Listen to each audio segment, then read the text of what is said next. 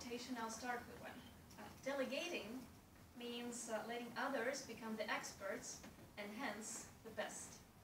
And I'd like first to say thank you because this topic is very personal to me, so I really loved the idea of presenting this delegation to empower thing.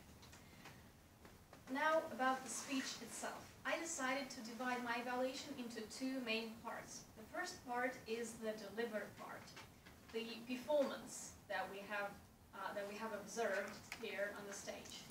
The second would be the what to say part, the structure and the purpose. So let's start with the nice things. I tried to find some drawbacks in the delivery style of yours, and I couldn't. I'm sorry.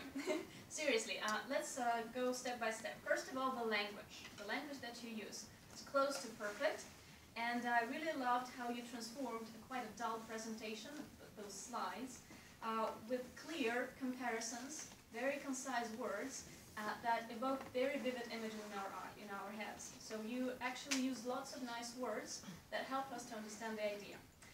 I like the vocal variety of yours, very rich one. You made some role playing, and that was really interesting and interesting to listen to you playing with the pauses and intonation and stuff. I love the gestures part as well. You didn't run from one part of the stage to another, but the gestures were enough to illustrate your point of view. And the visuals, of course. You prepared hard, you brought the projector, you actually played with the visuals somehow. They were clear, visible, and the structure was fine. Now, what I'd like to say about the structure and the what to say part.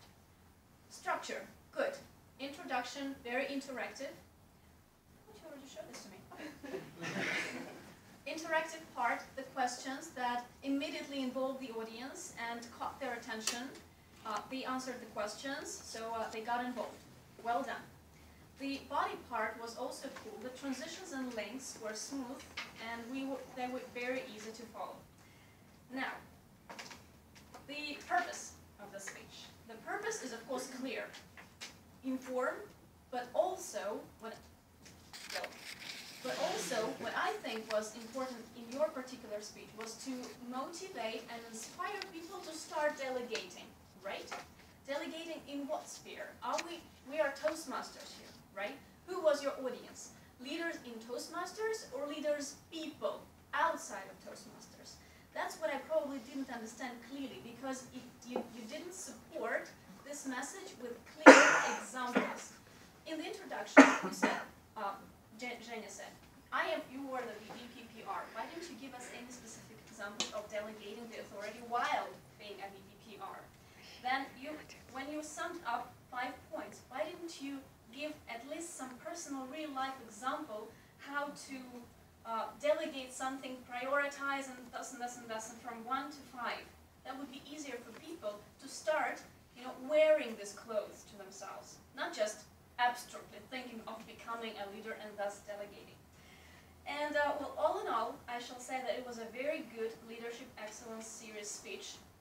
Great, well done, interesting, sometimes provocative, and of course, as the VPE of area, you may know, I am the new VP Education of area. I will gladly see you in my team. Thank you.